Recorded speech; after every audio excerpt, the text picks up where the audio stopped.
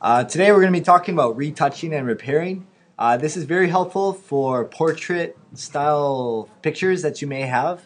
A lot of times we're perfectionists on the way we look, and there's sometimes you'll have a dimple or a spot or wrinkles, whatever on your face. You maybe want to change your hair color or something. This tutorial is going to help you be able to edit those photographs of people and other things as well. So you should have opened the file called parts from the website, and let's go ahead and go through this tutorial real quick. It's one of my favorite tutorials, and it's pretty short and fast too, but there's 3 sections. Part 1, and we're gonna go start on the bottom and then go up. So first of all, it says use the clone stamp tool. What the clone stamp tool does, well, first of all, it's on the left side and it's right here, clone stamp tool. So you're going to click on Clone Stamp Tool. What that does is you're going to be selecting a part of your photograph. Notice there's a tear in this picture. We want this to be water, right? But notice that we have water here that would look very similar to if it was here. So we're basically going to clone this water over here so it copies it over here.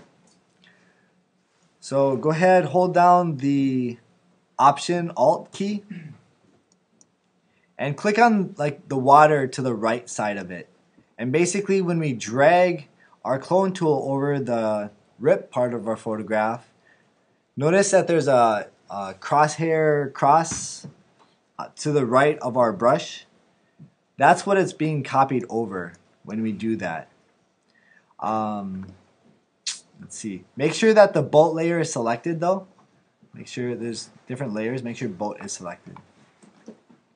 So let's go ahead and do that.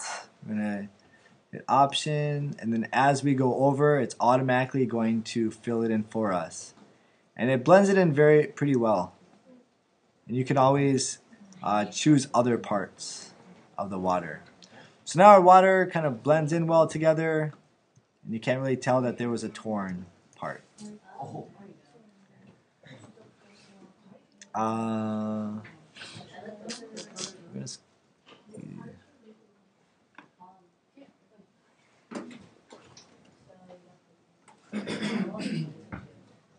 Okay, next we're going to be using the pattern part. So notice on the clone tool there was 2 parts, a clone and a pattern stamp tool. So click on the pattern stamp tool. And you guys know what patterns are, right? Like there's patterns in fabric. So we're going to be making a pattern with this water. So it says here to select the portion of water over here. So we're going to go ahead and do that. It says select the marquee tool. M on your keyboard. Draw a box around this water area right about here. And then let's see. It says filter pattern maker. So go to filter, pattern maker. Let's see.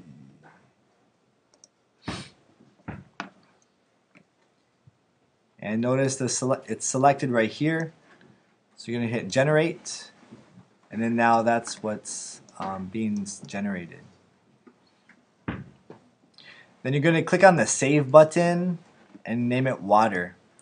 So do not hit OK. A lot of people make the mistake and hit OK. We're not going to do that. We're going to go down to this little save button and hit save. And then a box comes up. We're going to call this water. Hit OK. So now we've made a pattern. Hit cancel.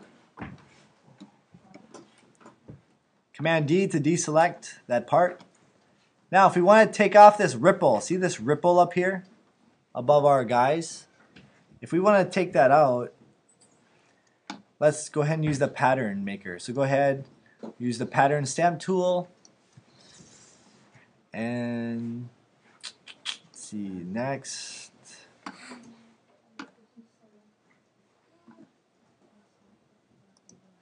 Up here you should have your selection. You can select which pattern you want. Click on that.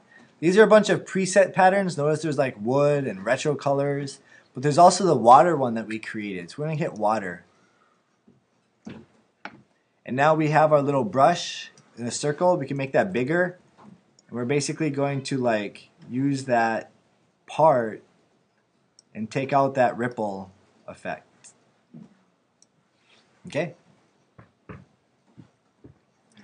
Like if I had a different pattern like this retro color, see I can paint my retro background like that.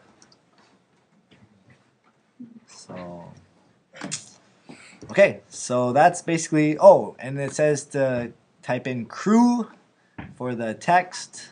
Let's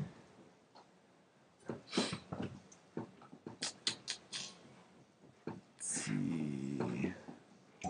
So let's go ahead and do that real quick. Click on the letter T on your keyboard, get the text tool. Choose a font that's kind of more bigger and thicker. And type in crew. And I'm going to change my font to...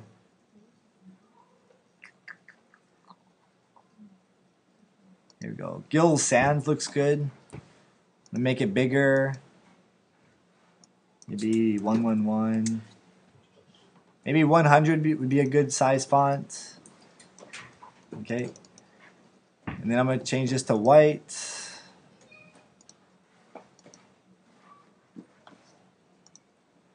Notice there's a drop shadow on it. So let's hit a drop shadow. To get your drop shadow, it's the function key. And then hit drop shadow. And now we got our drop shadow. Notice you can see through the water. So what do we need to change? Correct. Transparency. So let's bring down our transparency. So now, there it is. So now we're done with our crew section, and that's how it should look like. Transparency is right there on your layers. I did about 44%, but you can choose. And in part 2 of our lesson, we're going to be learning about the healing brush. Now, in this photograph of this mountain climber, you'll see a bunch of like graffiti and these holes. Looks like somebody took a machine gun and was trying to shoot the mountain, and while she was climbing. So we need to like, if we're going to publish this photo, we want to take off those marks so people don't assume the worst. So we're going to first use our healing brush to take out this graffiti DJ. So, for example, healing brush is a little band-aid, and then choose healing brush. And you know when we get hurt and we're bleeding and we cry to our mom when we were a kid, and mom would always kiss it and make it better and give us a band-aid, right? Make sure that you select the rock climber layer that we're working on. Now you'll see DJ, right? So, spot healing basically says we're going to hold down the Alt Option key and then click on an area like above DJ and then drag it down like this, and it's automatically going to heal it for us. Like magic, like Wolverine. So let's go ahead and do that. Right above DJ, and then drag it down, and it's automatically going to heal it for us. Wow, magic. Wolverine was one of my favorite characters from Marvel and stuff. Okay, so that's done. No more graffiti. Too bad we can't do that in real life.